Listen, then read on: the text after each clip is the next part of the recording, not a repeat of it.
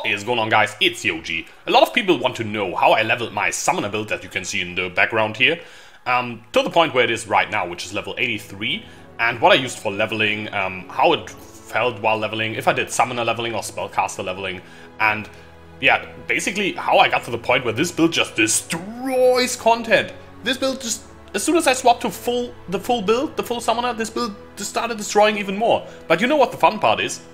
Before that, it destroyed content as well. There was no point in leveling this spec that did have any problems with anything in its way. I destroyed all the bosses while leveling, from normal, cruel, and merciless. Everything just died super fast. I had probably the smoothest leveling experience with any build ever. And that's why I wanted to share with you what I did to get this character to maps. So here we are now with the character. So first, what I started out with, I took a life sprig. You can also take 2 life sprigs if you want more damage. And I got a spark and a fire trap in Act 1. And in Act 2 I linked it with controlled destruction. For passives at that point, I went through the spell damage and into the cast speed up until this point. Normally you would take the spell damage as a caster, but I took the cast speed because I already knew I was going to be SRS later. So I went up in here, took up this minion damage, picked up some life and mana, picked up some life here. I took this mana way later.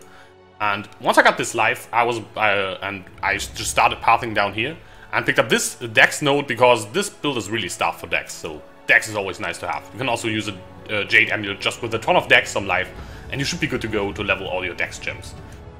At that point, I started switching to Reverberation Rod, which needs level 24.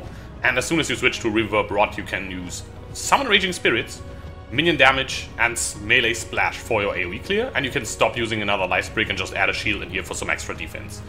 So once I got that done, I started speccing more and more into minion nodes. You can start picking up this minion damage right here, some minion damage nodes up here. And you can also make your way down here. That's what I did, and of course there's an ambulance in this video. There's Potency of Will around here, which you can pick up, which is really nice for skill effect duration, makes your SRS last longer, and so you can have more of them up at the same time. That's really nice for bosses. And you can go up here and pick up even more minion damage. There's enough life to grab here. You can also path down here, grab some life. Here's more minion damage. That's kind of what I picked up until that, while I was leveling as SRS. Now, at around level 53, you want to arrive at Necromantic Aegis. And to get there, you will of course path through here, get down all the way here, and pick up Necromantic Aegis. Also, Harry has a really nice node. Move speed and cast speed is something this build really benefits from. So yeah, Necromantic Aegis is what you pick up next. And at that point, you can switch to a Joffrey's Crest, which needs level 53. And that's where you then put in your SRS setup, and you add Spell Echo to it, because the Reverb Rod gave you that for free. Now you don't get it anymore.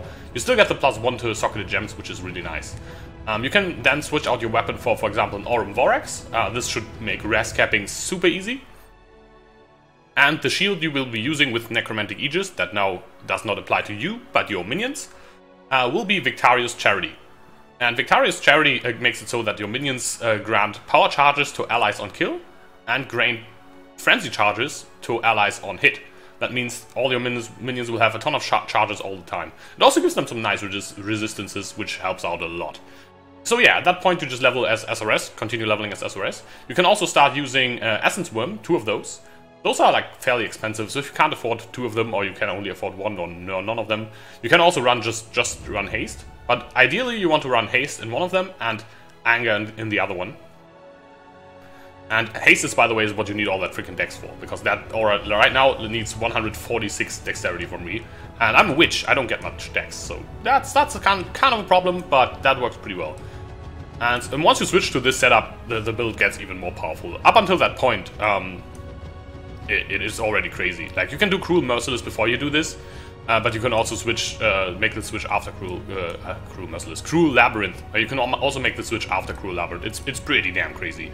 For Ascendancies, in normal, I picked up Mistress of Sacrifice. This is just really great for SRS, as you can use Flash Offering.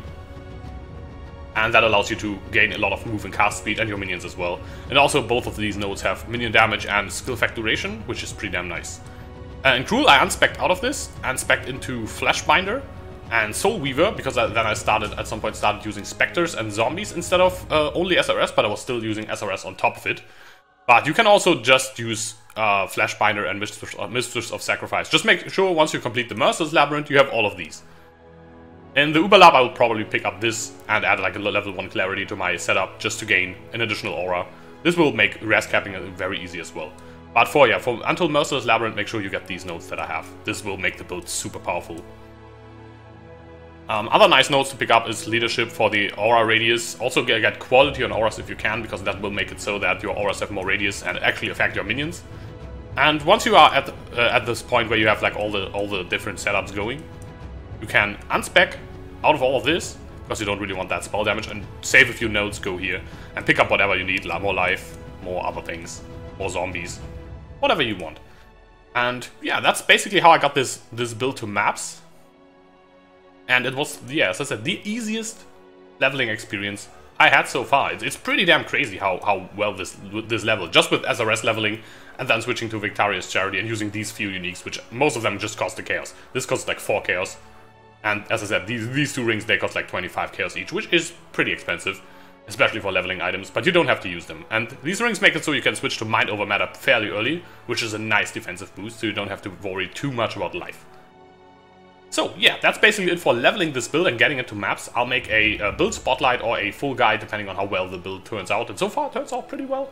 On one of my next videos. Until then, I'm Yoji, and I will see you soon.